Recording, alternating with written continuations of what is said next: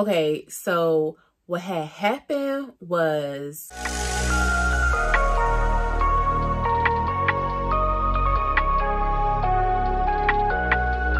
hi and welcome back to my channel. My name is Vicky and I love all things fragrance, body care, beauty, and I love a good haul. So if that sounds like something you're interested in, hit that subscribe button and stay tuned.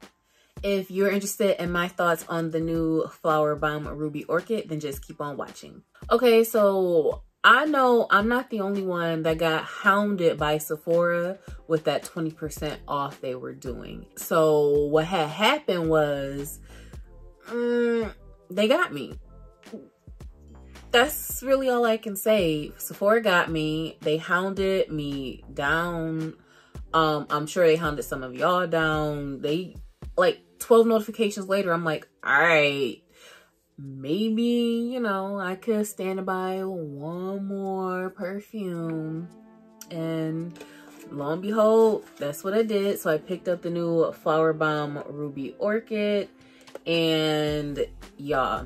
So for some reason, I had amnesia when doing the order for this, and it didn't dawn on me until I got a comment from CT about the longevity, and that's when it dawned on me. That's why I never went back and bought a full-size bottle to Flowerbomb or Flowerbomb Nectar, because I have travel sprays right here, and I do have Flowerbomb Bloom, but that one's almost empty, so I'm only gonna spray that when I'm actually gonna wear it with body care. But it dawned on me why I haven't bought full-size bottles of these or Bonbon. Like, they don't last. And even though I just got Ruby Orchid today, I waited to take my shower because I was stalking the UPS truck. So I was like, it's coming today, I'm gonna wear it today, so I'm gonna plan my day around it. It came like in the mid-afternoon, so I had to wait all day before I could do my whole little shower routine.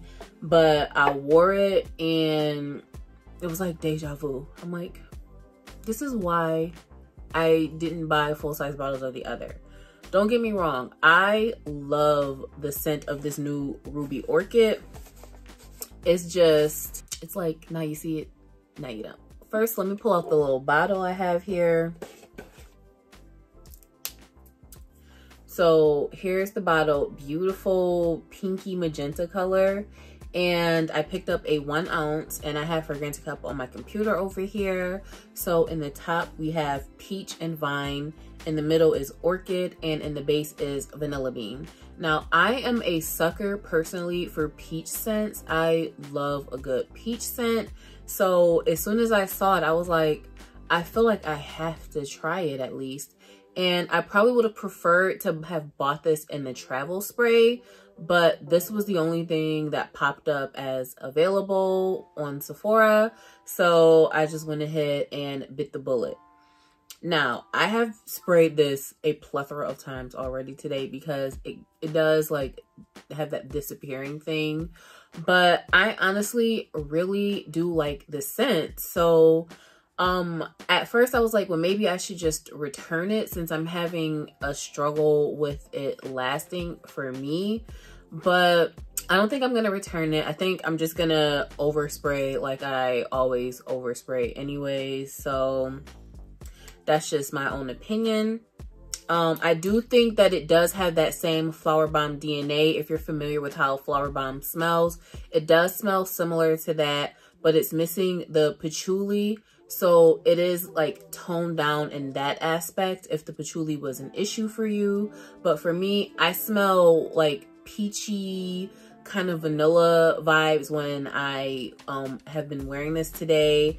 And I think of all the Flowerbomb scents that I've smelled, this is by far my favorite.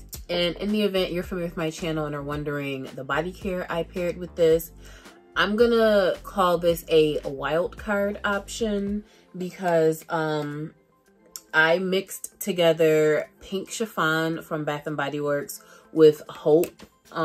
This is Winter Peach Marshmallow, and Hope the Winter Peach Marshmallow will be an obvious choice because it's a peachy scent. It's like soft, peachy vanilla. So it would be perfect to go with this Flowerbomb Ruby Orchid on its own. So if you have this and you are interested in Ruby Orchid, despite how it performs, this is definitely a safer option for body care. But I threw in the pink chiffon because it has all of the same notes. So let me pull it up on Fragrantica because I have it right here in front of me.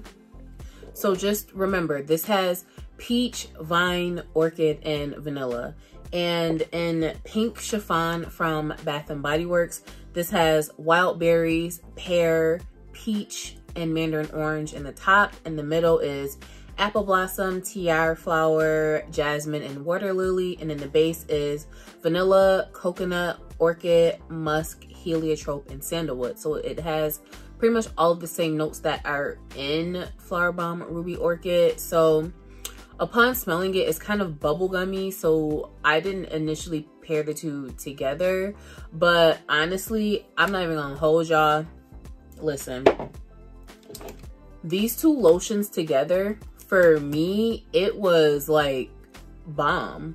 I was so shocked. And if you didn't look on Fragrantica like me, like I had no idea there was a peach note in pink chiffon, because to me it just smells like a lighter, sweet kind of pear-ish, pear vanilla kind of scent. But together, I really did enjoy layering these two lotions. It's a wild card, but I liked it. So I'm just gonna throw that out there in the event you have these and are interested in trying it out either with or without a perfume. So now I have some cards here so I can spray again. And it's like a bright, sweet, bright's probably not the correct word because it does have that Flowerbomb DNA, but it's sweet and I just really do like the scent. So next I'm gonna spray Flowerbomb Nectar because I feel like it smells most like Flowerbomb Nectar.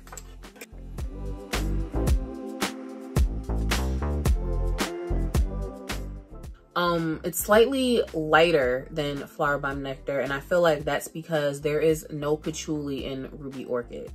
They still smell pretty close. I just think that Flowerbomb Nectar is a little more deep, but not a whole ton. Like if you are like not familiar at all, you might think that they smell pretty much alike. But I do feel like Ruby Orchid is a little more light than Flowerbomb Nectar. So all in all, I do like Flowerbomb Ruby Orchid. I don't like the performance. I do like the smell. So do with that what you will. Do you need this if you already have Flowerbomb like Nectar? Probably not, unless you are like obsessed with the Flowerbomb line and want to have all of the Flowerbombs in your collection, or if you're like a huge Viktor&Rolf fan, then you know, sure, go out and get it.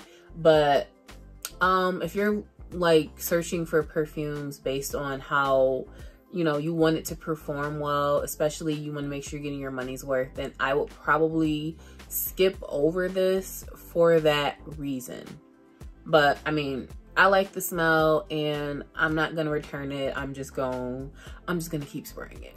So that concludes my kind of first impressions, if you will, of Flowerbomb Ruby Orchid. I hope you enjoyed this video. Don't forget to like, comment, and subscribe, and I will catch you in my next video.